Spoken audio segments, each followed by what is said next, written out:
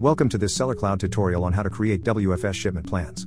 Once you've successfully integrated WFS into Sellercloud and prepared your products, the next step is to create a WFS shipment to send your products to Walmart. WFS shipment plans play a crucial role in ensuring that your inventory remains well stocked within Walmart's fulfillment centers, ultimately facilitating efficient order fulfillment.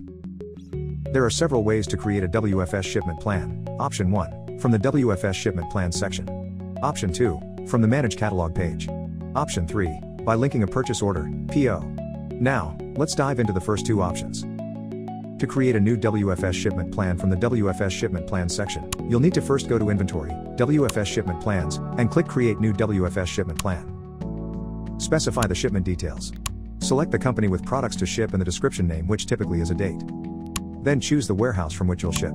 Make sure the Allow to Use Quantity for FBA and WFS Shipments checkbox is enabled for this warehouse on its Details page. Select the warehouse for inventory in transit.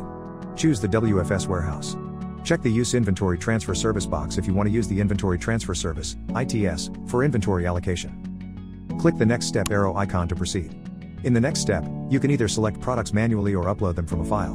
Remember, the inventory you add will be reserved for the shipment automatically and will not be available for sale until it arrives at a Walmart fulfillment center. Note that products also must be WFS-enabled for you to be able to add them to a shipment. If you choose to select products manually, click the Add Products icon. Search for products by name or SKU. Use filters to narrow down results. Check the boxes next to the products you want to add. Enter the quantity to ship for each product, then click Add and Close. After adding products, click the Submit Shipment to WFS flag icon. If you prefer to upload products from a file, on the Add Products section, click the Upload Products icon. Download the spreadsheet template provided, which includes columns for the item you want to add. Fill out the template and save it. Upload the saved template and click Upload. After adding products, click the Submit Shipment to WFS flag icon. Confirm by clicking Yes, Submit. You can also import a WFS shipment plan directly from Walmart. Go to Inventory, WFS Shipment Plans, and click Import WFS Shipment. Specify the shipment details as mentioned in the previous section.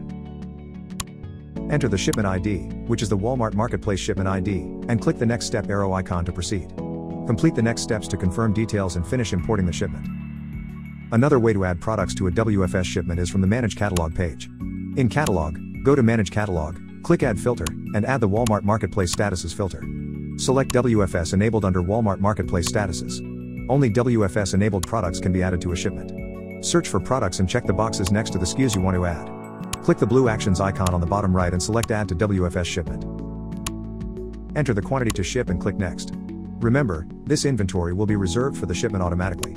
Then, you'll need to choose to add products to an existing shipment or create a new one. If adding products to an existing shipment, select the shipment.